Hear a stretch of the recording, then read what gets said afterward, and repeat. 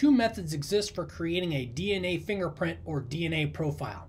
We have discussed the older method, which involves VNTRs, which stands for variable numbers of tandem repeats.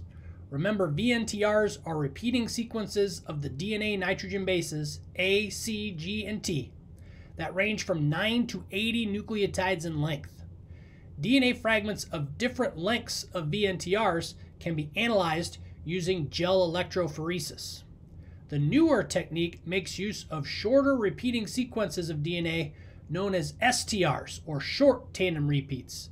These smaller sequences are only 2 to 5 base pairs in length. The advantage STR analysis has over VNTR analysis is that only a small sample of DNA is necessary. Plus, the process works better on the degraded DNA samples that are often found at crime scenes. Scientists have isolated the positions of sequences of short tandem repeats on the chromosomes of humans. These positions are called loci. Comparing multiple loci from a sample and a suspect can help individualize the DNA fingerprint. Okay, time for a little biology. Humans have a total of 46 chromosomes, but these chromosomes come in pairs. So each of our body cells contains 23 different chromosomes. During fertilization, we receive one chromosome from our mom and the other chromosome from our dad. These chromosomes can have different amounts of STRs at each locus. Let's look at this diagram for a visual of what I'm talking about. Here are 22 chromosomes and 2 sex chromosomes, the X and the Y. Let's focus on chromosome 7. In your body cells right now, you have 2 chromosome 7s. One you inherited from mom, the other you inherited from dad. There is an STR locus on this chromosome called D7S820. This STR involves the base sequence GATA repeated anywhere from 6 to 15 times. Now maybe the chromosome you got from mom has this sequence repeated 12 times. But the chromosome you got from dad has this sequence repeated 8 times.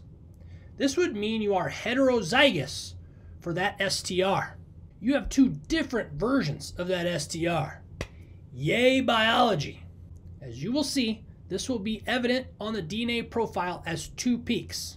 It is also possible that both chromosome 7s have the same number of GATA STRs. Maybe mom and dad both had the sequence repeating 10 times.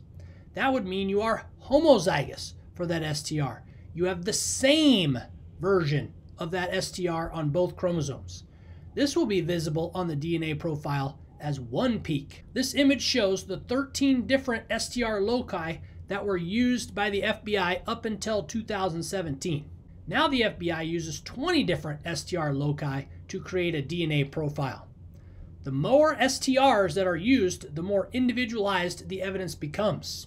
When matching 3 different STR loci from a crime scene to a suspect, the chances are 1 in 5,000 that the suspect committed the crime. If you match 13 different STR loci, the chances are 1 in hundreds of trillions that the suspect committed the crime.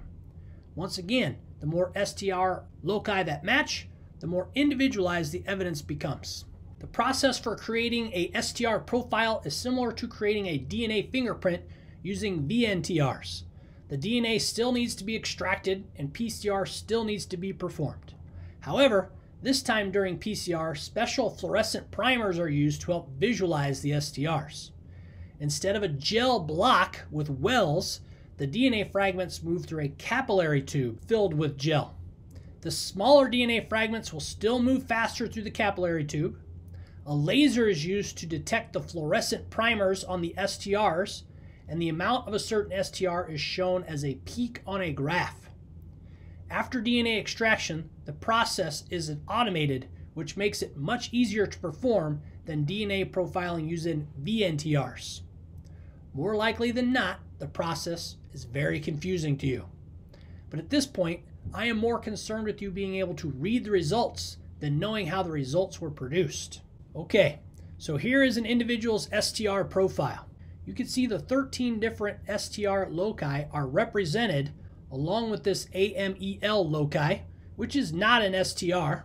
We will talk about that in a second. Let's look at this more closely. Most of the times you can see each STR loci has two peaks, like D18S51 or VWA or TPOX. Do you remember what causes the two peaks? Look at the two peaks for the D7S820 STR. Maybe the one with 9 repeats came from dad, and the one with 11 repeats came from mom. This individual was heterozygous for the D7S820 STR. Now there are a few STR loci that have only one peak. Look at this first one, or TH01, or CSF1P0.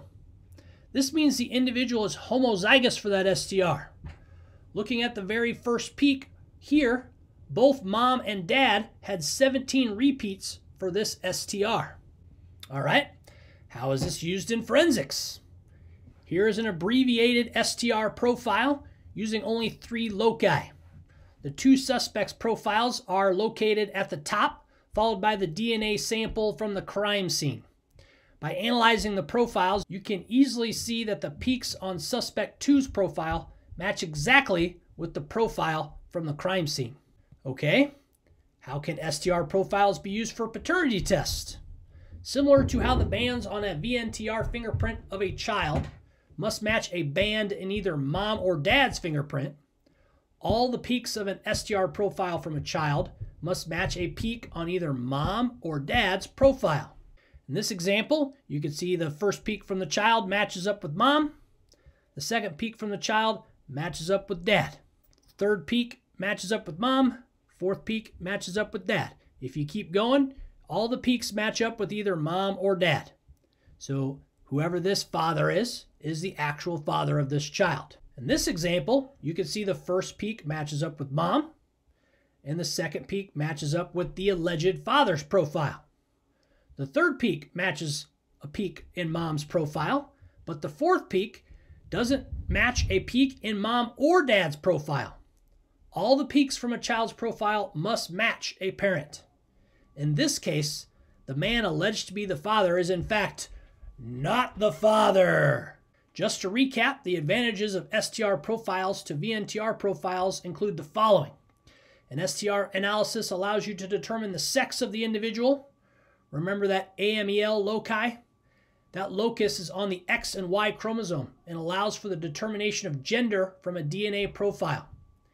The STR loci on a Y chromosome can narrow down male suspects quickly if you happen to have a DNA sample that is a mixture of DNA from different individuals. STR allows for accurate results on old and degraded DNA samples, and STR does not require the use of restriction enzymes to cut the DNA.